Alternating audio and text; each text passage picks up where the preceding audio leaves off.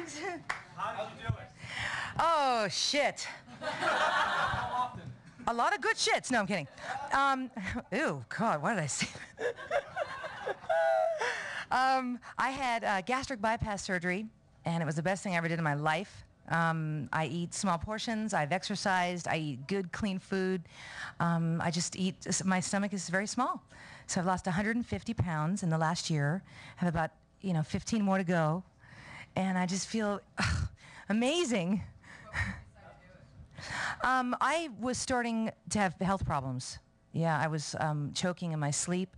I had bad circulation in my feet, and I've always worked out, and I thought I was pretty fit for 300 pounds. And I was desperate, and I've been heavy my whole life, and it was time to just make a drastic decision. Sorry, what? Oh, it's great. People come up to me on the street. I did my surgery on spotlighthealth.com live so that I could get the word out for morbidly obese people that don't know about the surgery, that their insurance will cover it.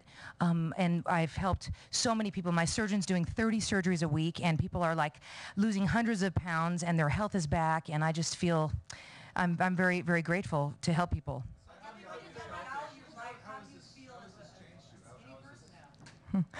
I've changed in so many ways. I'm still the same person, I'm still Carnie, me, but I just feel hopeful. I feel like I'm not fearful of dying. I thought I was going to die. I thought my heart was going to give out. And so I just feel great. I got married. Wilson Phillips is back together. This is the best year of my freaking life. It's awesome. 98 degrees, yeah. Yeah, they slapped my butt. No, I asked. Yeah, I planned it.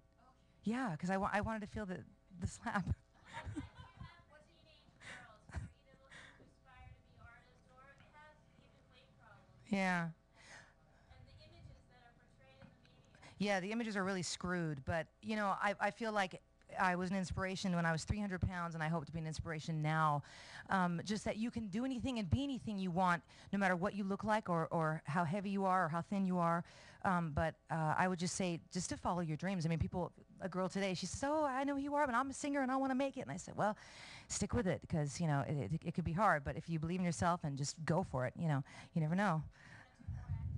Yeah, I have agents, and we're meeting with different television companies, and I'm writing a book, and it's enough for the next year. 2 more questions, please.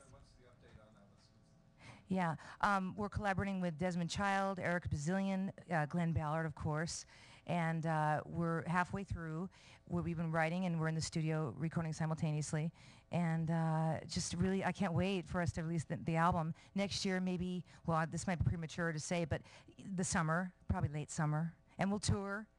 And then I won't be hidden in the videos. I won't have to stand in my light we'll see your chins, It's going to be great. Oh, I don't know. That's kind of a funny question. A holiday message? Just be glad to see the people that you love. Final My question. New Year's resolution? As much sex as possible. I don't know. I love that. Thank you very much. Sorry. Thank Thanks. you.